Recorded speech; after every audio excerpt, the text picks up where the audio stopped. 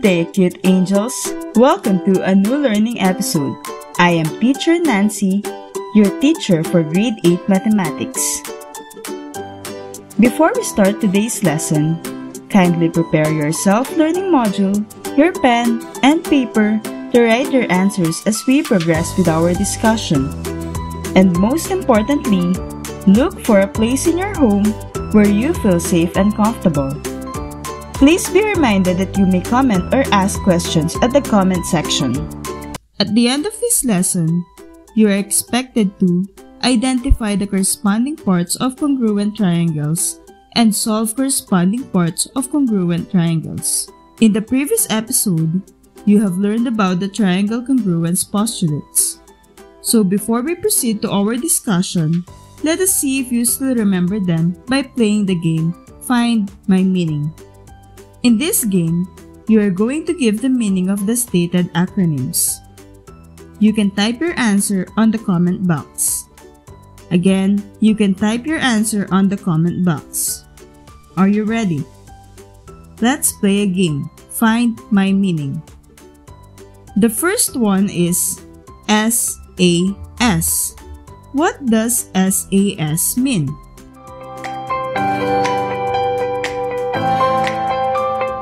That is correct. SAS means side, angle, side.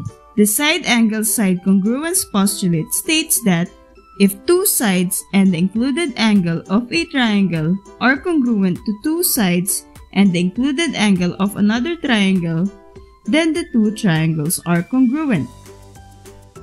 How about the second one?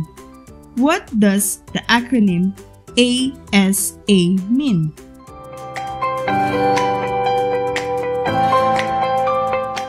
Amazing! The answer is angle side angle. The angle side angle congruence postulate states that if two angles and the included side of a triangle are congruent to two angles and the included side of another triangle, then the two triangles are congruent. And for the last one, we have the SSS. What does SSS mean?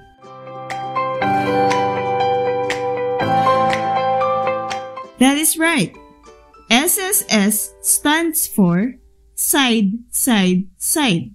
The side, side, side congruence postulate states that if three sides of a triangle are congruent to three sides of another triangle, then the two triangles are congruent.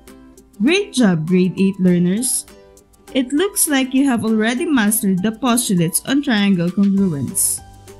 And you're now ready to learn about our new lesson. When do you think two triangles are congruent? From the definition of congruent triangles are triangles with corresponding sides having the same length and with corresponding angles having the same measure. From the given definition of congruent triangles, the congruence of the corresponding parts of triangles follows. For convenience, you may use the acronym CPCTC to mean corresponding parts of congruent triangles are congruent. Two triangles are congruent if their corresponding parts are congruent. If we want to show that two segments or two angles are congruent, we may do so by showing that they are corresponding sides or angles of congruent triangles. Again, CPCTC can be used to find the measures of angles or to show that lines or segments are parallel or perpendicular. Of course, there's no better way of understanding it than having an example. Let's have our first example. In the given figure, triangle REG is congruent to triangle NIG. It is also mentioned that line segment RN is perpendicular to line segment RE, which means they form a 90-degree angle. Same thing goes for line segment RN and line segment IN. It is also stated that they are perpendicular to each other. Lastly, in the given problem, it states that the measure of angle E is equal to 35 degrees and we are tasked to solve for the measurement of angle IGN. I repeat, we need to find the measure of angle IGN. We know that the sum of the measurement of the interior angles of a triangle is equal to 180 degrees. Therefore, for us to solve for the measure of angle IGN, we will use the formula 180 degrees minus the sum of the measurement of angle I and angle N. Since angle E corresponds to angle I, then the measurement of angle I is also equal to 35 degrees. And as mentioned a while back, line segment RN and line segment IN are perpendicular to each other, meaning they formed a 90-degree angle. And that angle is no other than angle N. Now that we know the measures of angle I and angle N, we can now substitute them to our working equation. The measure of angle IGN is equal to 180 minus the measure of angle I, which is 35 degrees, plus the measure of angle N, which is 90 degrees. And 35 plus 90 is equal to 125. So we have 180 minus 125. 180 minus 125 is equal to 55. Again, 180 minus 125 is equal to 55. The measure of angle IGN is equal to 55 degrees. Again, the measurement of angle IGN is 55 degrees. Easy, right? Let's now proceed to our next example. In example 2, triangle PAR is congruent to triangle EHT, and the measure of angle R is given, which is equal to 75 degrees. In this example, we are tasked to identify the measure of angle T.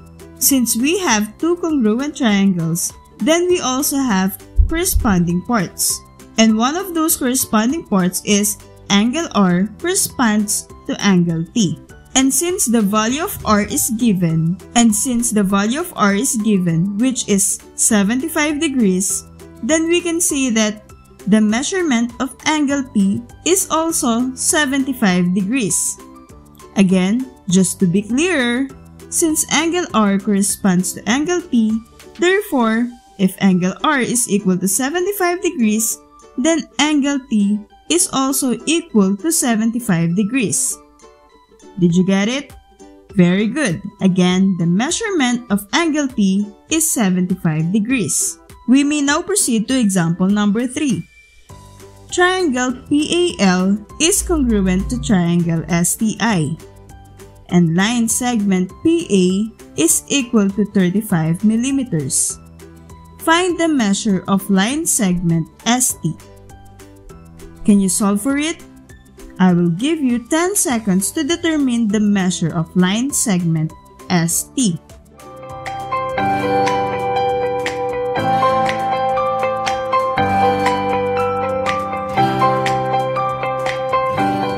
And time's up! Great job, grade 8 learners! The answer is 35 millimeters. Since line segment PA corresponds to line segment ST, and since line segment PA is equal to 35 millimeters, then line segment ST is also equal to 35 millimeters. Again, the measurement of line segment ST is 35 millimeters. We are now down to our fourth example. It is given that triangle DOG is congruent to triangle CAT. Side DO is equal to 5, side OG is equal to 6, side DG is equal to 7, and side CA is equal to 2x plus 1. Now, find the value of x. Since triangle DOG is congruent to triangle CAT, then line segment DO corresponds to line segment CA. The measurement of line segment DO is 5 and the measurement of line segment CA is 2x plus 1. Since they correspond to each other, our working equation will be the measure of side DO equals the measure of side CA. Substituting the given values of side DO and side CA, we have 5 equals 2x plus 1. And to get the value of x, we will isolate the variable x. So we will add -1 both sides. 5 minus 1 is 4 and 1 minus 1 is 0. Or we simply cancel it out. Therefore, we have 4 equals 2x. And to get the value of x, we will divide both sides by 2. We have 4 divided by 2 equals 2x divided by 2. 4 divided by 2 is 2, and 2x divided by 2 is 1x, or we simply write x. Therefore, the value of x is 2. Did you get it right? We are now down to our last example. Triangle WED is congruent to triangle FRI. It is given that triangle WED is congruent to triangle FRI. The measure of angle W is 65 degrees. The measure of angle D is 45 degrees. And the measure of angle R is 4x plus 10. Find the value of x. Since angle E corresponds to angle R, our equation will be the measure of angle E is equal to the measure of angle R. Since angle E is unknown, we will solve for it first by adding the 3 angles of triangle WED. The measure of angle W plus the measure of angle E plus the measure of angle D is equal to 180 degrees. Then our working equation for us to solve angle E is 180 minus the sum of the measures of angle W and angle D. Angle W is equal to 65 degrees and angle D is equal to 45 degrees.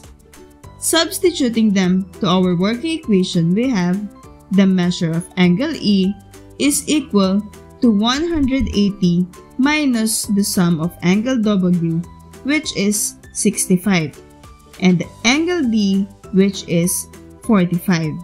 65 plus 45 is equal to 110. Therefore, we have the measure of angle E is equal to 180 minus 110. 180 minus 110 is equal to 70 degrees. So the measurement of angle E is 70 degrees.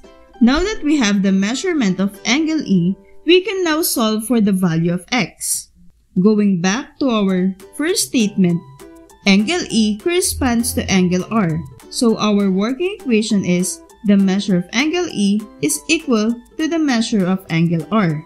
The measure of angle E is equal to 70, which is the one we solved. And the measure of angle R is given, which is 4x plus 10. Therefore, we have 70 equals 4x plus 10. And to get the value of x, we will isolate it by adding -10 both sides. Applying the addition property of equality. 70 minus 10 is equal to 4x plus 10 minus 10. 70 minus 10 is equal to 60. And 10 minus 10 is 0, or we simply cancelled it out. We now have 60 equals 4x. And to get the value of x, we will divide 4 to both sides. 60 divided by 4 is equal to 4x divided by 4. 60 divided by 4 is equal to 15, and 4x divided by 4 is equal to 1x, or we simply write x. The value of x is 15. Great job, grade 8 learners!